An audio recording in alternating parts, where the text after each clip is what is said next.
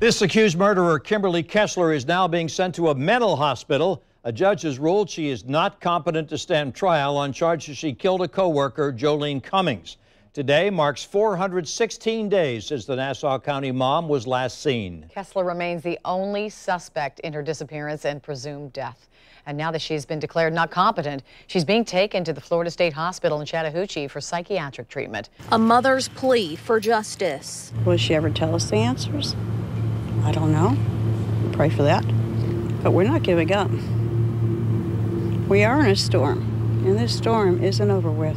We don't want this to go 25 years or never being able to find her.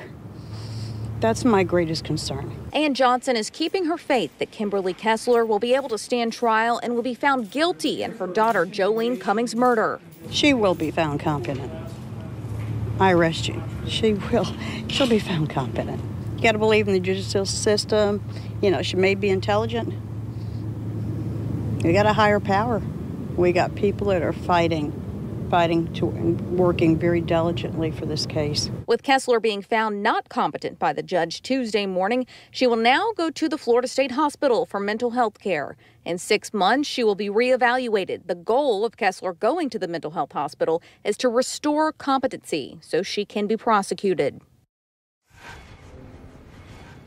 So again, Johnson is trying to stay positive and hope that eventually Kessler will be found competent when she comes back, of course, from getting that mental health. She also talked to me about the children that Cummings left behind. 3 kids. You know, time has gone by, but she said it hasn't gotten any easier on them.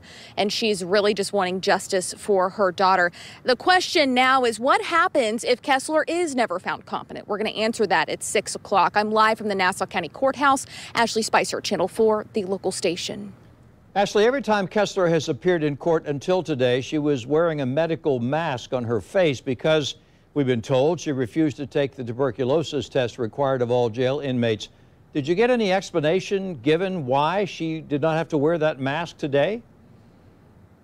I asked today, and it appears that she had to take that test because she is being sent off to the state prison, of course, or the state facility, I'm sorry. So that is why she was not wearing a mask today in court. Tom?